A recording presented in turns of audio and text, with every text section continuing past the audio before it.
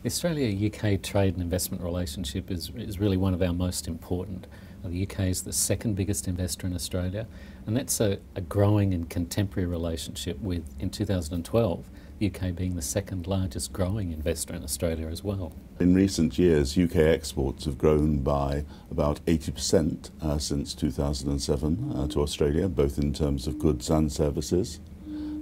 And as David said, the investment relationship is very important, with the UK being the second largest foreign investor in Australia. But it's a two-way relationship, and Australia is a very important investor in the UK as well. We've seen strong growth in trade investment across many sectors, particularly in sectors like ICT, professional and business services.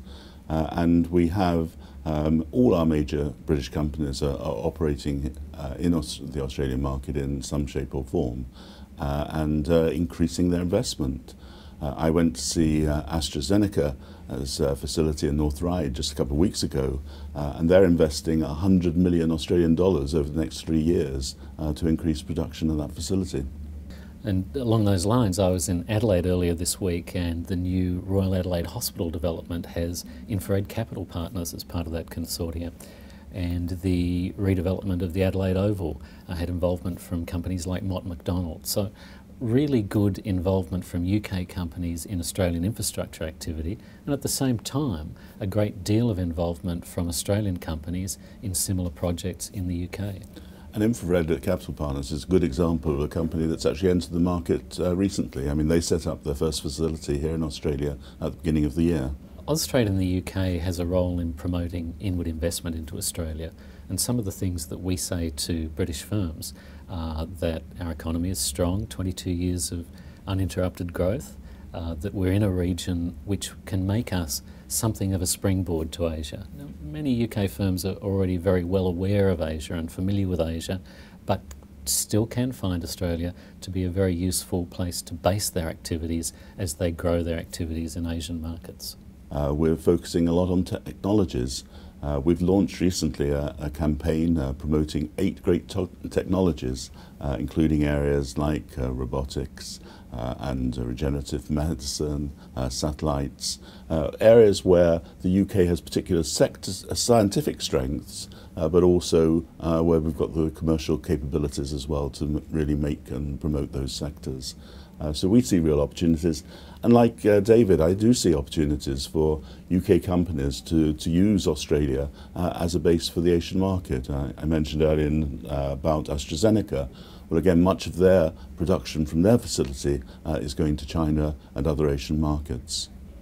And there's a similar story really for Australian companies using the UK as a base for some of their activities in Europe, and more broadly to Russia, for some into Africa as well.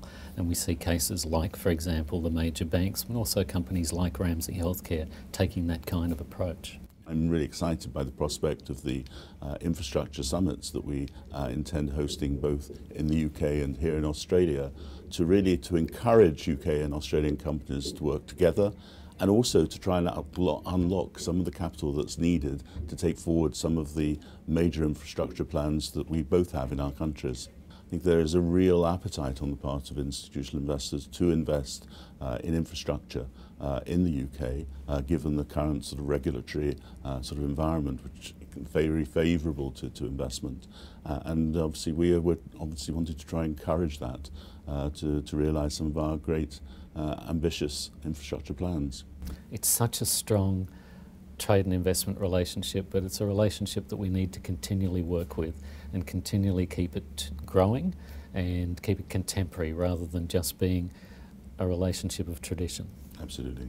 Even though I was born in Manchester, I've visited London many times, I hadn't realised just the place that Australia still has within the UK. And for me, this is something that Australia needs to continue to work on, not take for granted, because we are a long way away.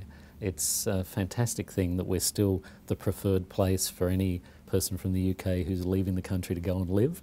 It's fantastic that we have such a remarkably high level of tourism between the two countries, given how far apart they are.